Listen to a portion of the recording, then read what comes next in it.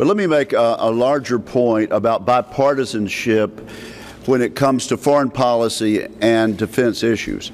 Earlier this year, what started off as a partisan exercise in the Foreign Relations Committee became a unanimous statement on behalf of Democrats and Republicans under the leadership of Senator Corker to say to the President of the United States and eventually get him to agree that members of the Congress should look at any agreement that is made with the regime in Iran.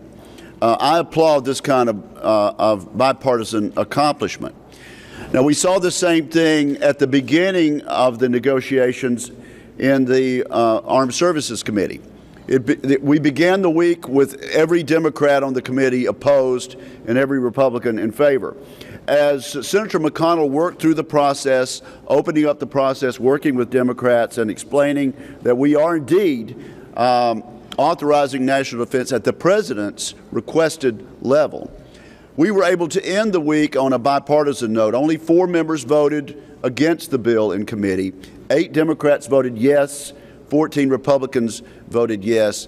An overwhelming bipartisan statement of support for the President's number, but also for our troops and for national security. I'm confident that we're going to have the same sort of bipartisan, there's no reason for us not to have the same sort of bipartisan support on the floor of the Senate this week for the National Defense Authorization Act that we had out of committee.